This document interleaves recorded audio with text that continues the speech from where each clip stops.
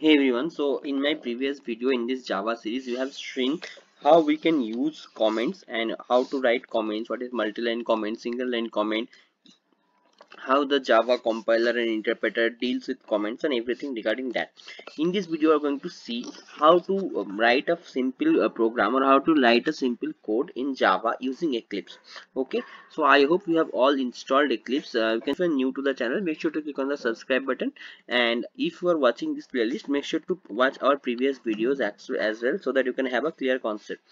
So for making a new package, we have to go to file, then new, and from there we can add a new package. Okay, so we'll click on package, and the folder name, whatever is your location you want to choose, or you want to store your programs, you can give there, or you can just browse and give any name like ABC or anything. Then just click on the create finish option, then it will create your package. Okay, so we have already created one package here in my previous video. So this is the package we have created, learn with Devjit. So I'm not creating one more. And after creating the package, we need to, there will be these files already there. So in the source file there is package one. Okay, you can see here. That's how we will be creating new programs. Okay, for by creating new package and new classes. So we can also create a new package from here. By from source we can create a new package. Suppose I'm creating a package, I'm naming it as package 2. Okay, I'm naming this package as package 2, so that this is going to be our second program. Okay, and inside this package 2 we need to create a new class. So I'll just right click on this package and go to new and create on a new class. Okay, so whatever class name you want to give, suppose I am giving the class name as my second program. My When it will create the class, you have to give access modifier like public, package, whatever you want. So what this there are different other access modifiers like private, protected, abstract, final, static, but we are going to learn about the public abstract modifier in this video. What is public abstract modifier means whatever will be inside your class, whatever codes or methods or different data fields or methods, whatever you will be writing, anyone can access those from even outside of your package. Okay, so public access modifier means everyone or from anywhere you can access these class items or class methods. So that's why we are using public here. Okay, and do you want to create the void main function of as well as creating the class? Then you should click on this checkbox, then it will automatically create the main function when it is creating the class. So if we creating this public static void means we are clicking, if we are clicking on this checkbox of this main function, then and then click on this finish button, so it will create a new class. Okay, you can see this is a new class as I have named it package 2, and the class name is my second program which we have given, and the public static void main function is already created. So the main function, we understand that the main function, what is the other three words what that are there, what are the meanings of those, what is public, static, void, what are the meanings? So public meaning we have already mentioned that public means anyone or any program can access this particular function, that's this particular main function, or the anything what you are writing inside it. It can be accessed from anywhere, even from outside this package. You can access it from the this package one also, we can access this. Okay, or any other package we might write in the later, from there also we can access this if we are making it public.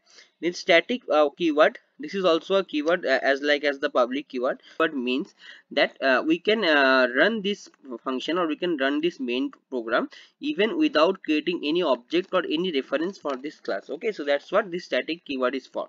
Okay, and this void keyword here is a return type. This void means nothing, so it will not return anything. This function will not return anything, that's why it is mentioned as void return type. So any function that returns nothing is going to be of void return type, and this main is the name of the function.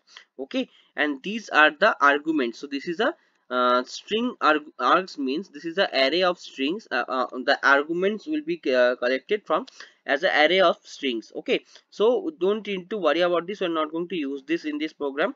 Later we will show you throughout in the later stage of the playlist. And also let's check what are the these class keyword means. This class keyword we use whenever we're creating any class. Okay, so we use the access specifier. So public will be the access specifier, then the keyword class, and then the name of the class. Okay, and then whatever we want to use, any data field or any method, we need to enclose it within curly braces. So in this class we only have one method, that is the main method, and here we are going to run the basic course, the basic things, basic print function we are going to show you. So but for print function we need to use that system dot out dot println method. Okay, since we are going to show you to this, but inside the println we have to pass any string value that will be printed. So I am writing this is first line. Okay, and we need to give semicolon after everything. After every coding line we need to give semicolon so that you can run it. Okay, so now we will run this. So see, this is first line is getting printed here. Okay, and what if we don't use this println function? What if we use this print function? So again I will just copy this line once more, then you can easily understand this. Okay, so if I am running this, let's see what is coming. This is the first line is coming in the first line, then the new line is starting, and in this new line it is coming as this is the second line. Okay, but if we remove this ln, so what is this system.out.print function will do? Let's run and see. See, now this is not coming to a new line. Okay, this is just printing both of the lines in the same line. So this print function, whatever is showing in this particular string value we are passing inside the brackets, this print function will just print it in the output screen. Okay, but this print alien function will do what? It will again do the same thing. It will also print this thing inside the bracket. It will print this thing in the output screen, but after that it will start a new line. This print function, no new line was starting, and for that the second line was also coming in the same line without starting any new line. But for println function, see again, this is starting a new line, and this is again starting from the start of a second line. So that's it, and if you have any queries to understand this, you can comment down.